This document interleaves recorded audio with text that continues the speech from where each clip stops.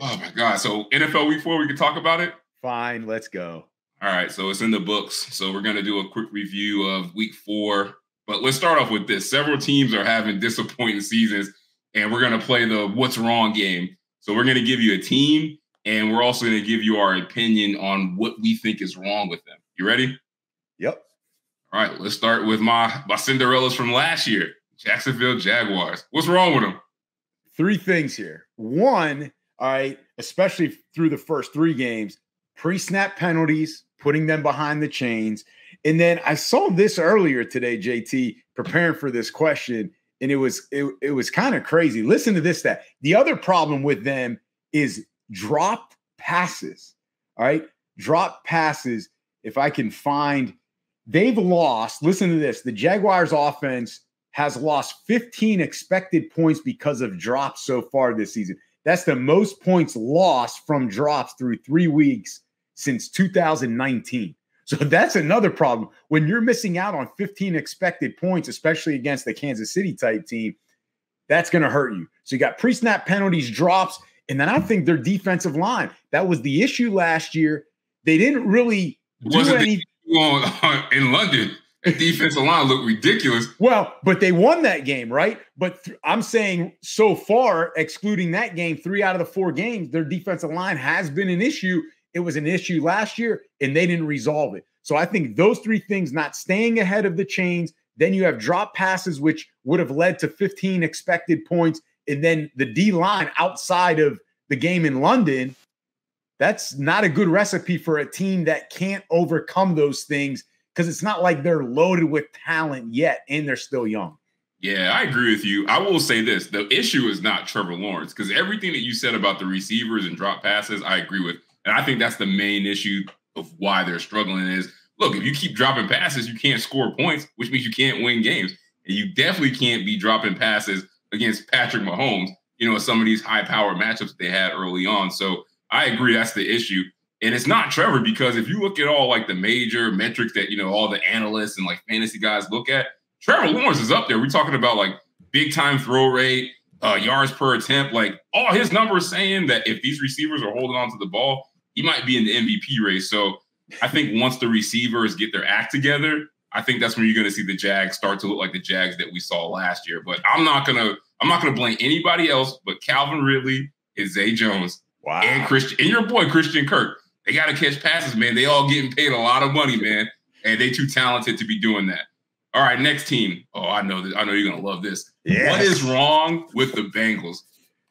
Well, I think the low-hanging fruit, as you like to say, is the Burrow cat. I never say that. Why you always say that? I never say that shit. You always say that. That is your saying. I don't say that. No, you always say that.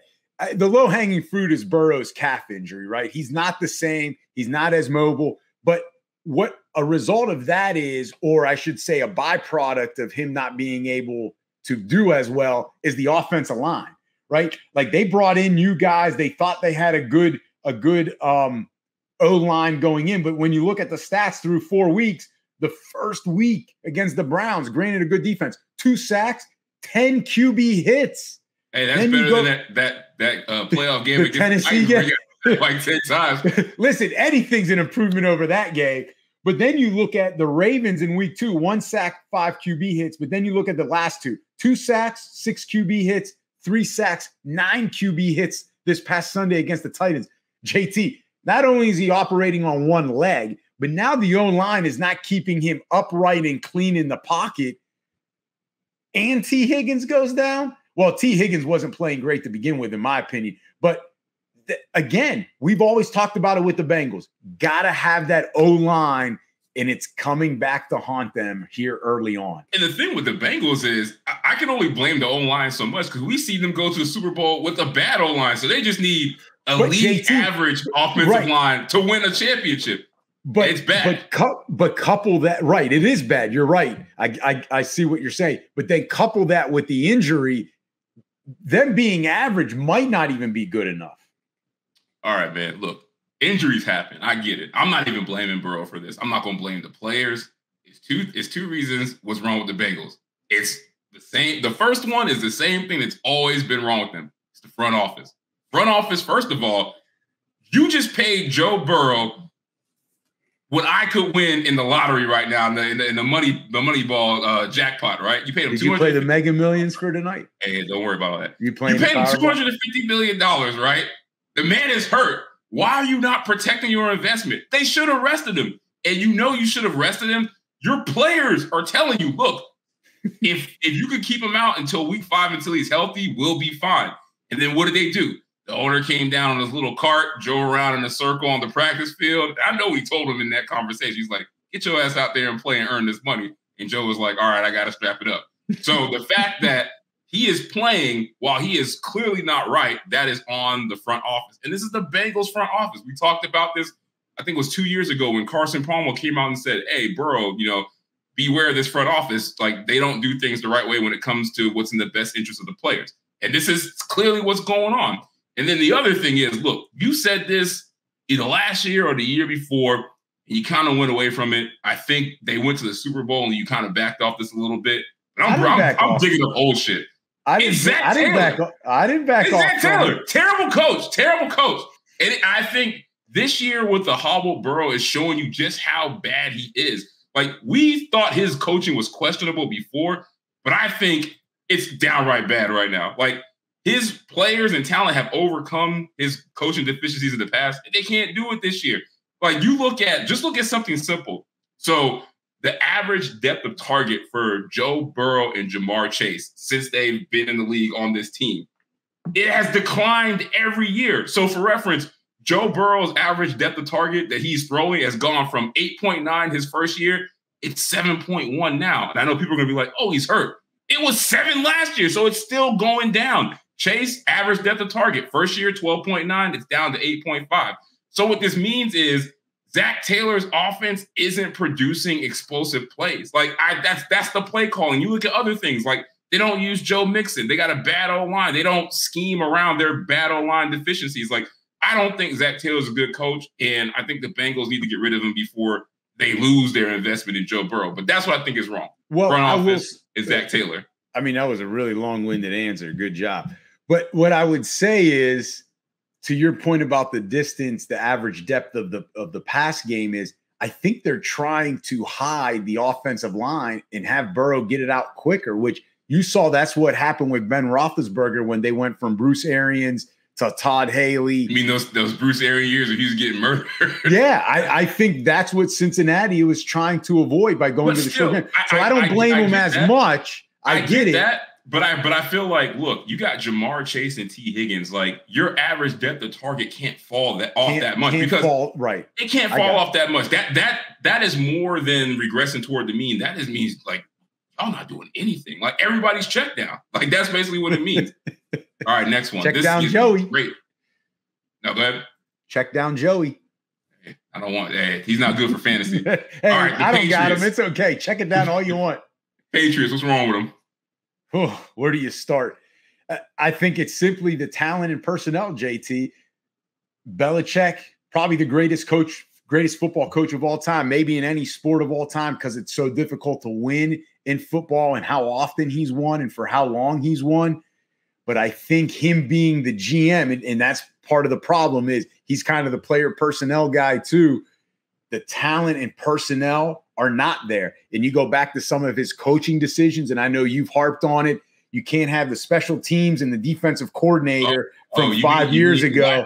Last year when I said that this was an issue and everybody was like, oh, JT's overreacting. You can't have to have one of the worst offenses you ever seen last year. You can't have non-offensive guys calling the plays. Can I finish? You can't have Joe Judge and Matt Patricia running the offense at the same time and then have no offensive coaches in there. But it also comes down to the talent, but it's also the talent and personnel, because now they do have Bill O'Brien in there. And I think we both agree, he may not be the best head coach in the NFL, Bill O'Brien, but he's a really good offensive coordinator. I'd rather have Bill O'Brien than Matt Nagy. So that lets you know where he stands on the scale of not even right. So not even Bill O'Brien is able to get any production out of this offense. And it's not just on Mac Jones.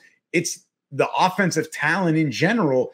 I think that's truly what's wrong with them, because if they had explosive wide receivers, if they had more of an explosive running back, if they had those tight ends from back in the day, I think Bill O'Brien would be fine. But I've got to go talent and personnel, but that falls on Bill Belichick, not the coach, but the player personnel guy.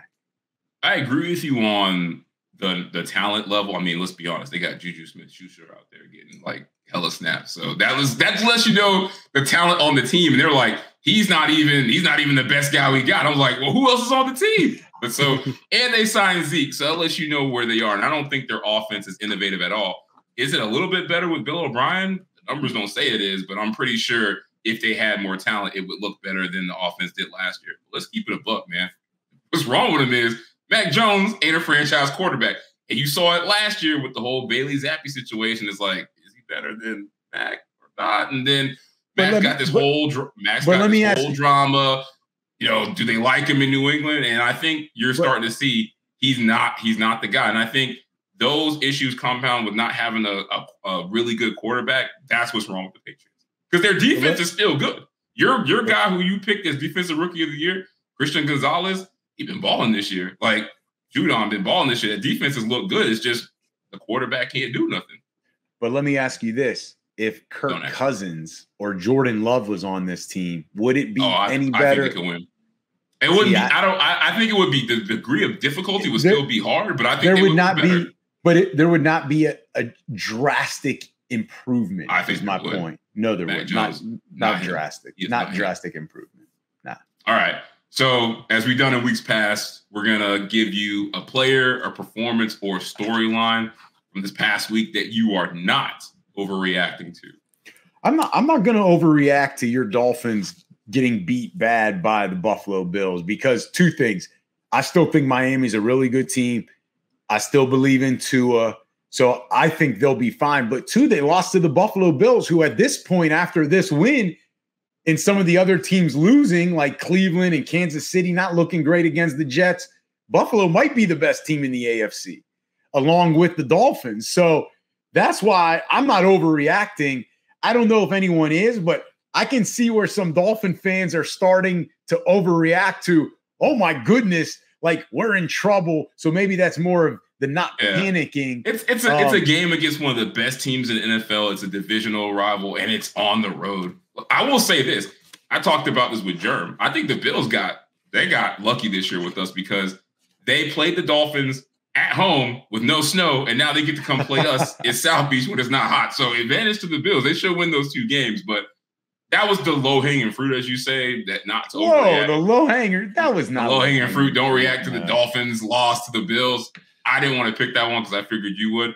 I'm going to go with something that I'm not falling for. It's the Chargers winning 2 in a row. I ain't overreacting. But the Dawn of Sports told you this would happen. I don't understand. Are you not overreacting to my genius prediction? Is that what you're not overreacting to? That's anyway, I ain't overreacting. I ain't overreacting to the Chargers beating the Raiders at home when they did their best Chargers impersonation right on time. They let a rookie quarterback who hasn't dressed all year drive down the field in crunch time, throw a pick on the goal line, and here's the thing. The Raiders almost got it back to come down and try to win again. So I'm not buying it. Two wins in a row. Brandon Staley should be fired. The Chargers are still bad. They're a dumpster fire. They need help. All right, flip the script. Just admit I was right. Anyway, give us one player, performance, or storyline that you are panicking on. It's time to worry about it. Man, it's my Steelers.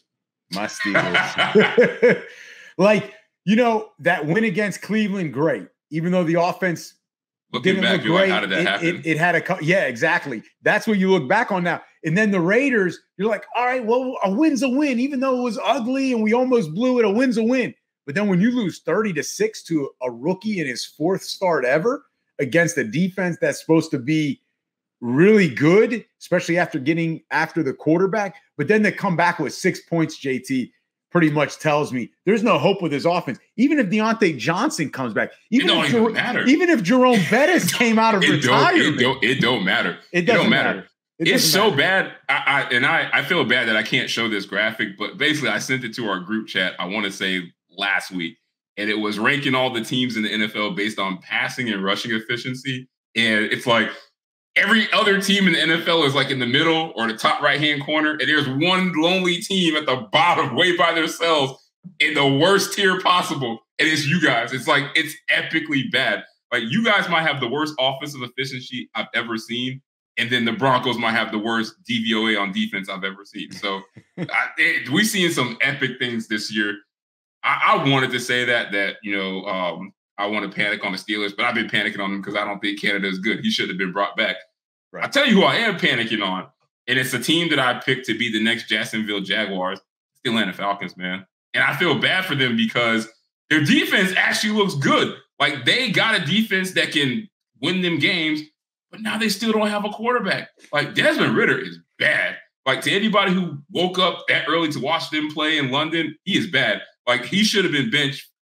I don't want to say this. He should have been benched for Taylor Heineke. You know how we feel about Taylor Heineke. You said it. You know how we feel about Taylor Heineke. Hey, I was praying that they put Taylor Heineke in the game. Desmond Ridder is not it. Shout out to Kendall. I know that's your boy. You guys are both Bearcats, but look, Ridder, insurance salesman. He ain't it. So I'm panicking on the Falcons until they get a quarterback. They can just play like average level play. Like give me Baker Mayfield from the Rams last year, and that team could win the division, but they're going to stick with Ridder, so I don't get it.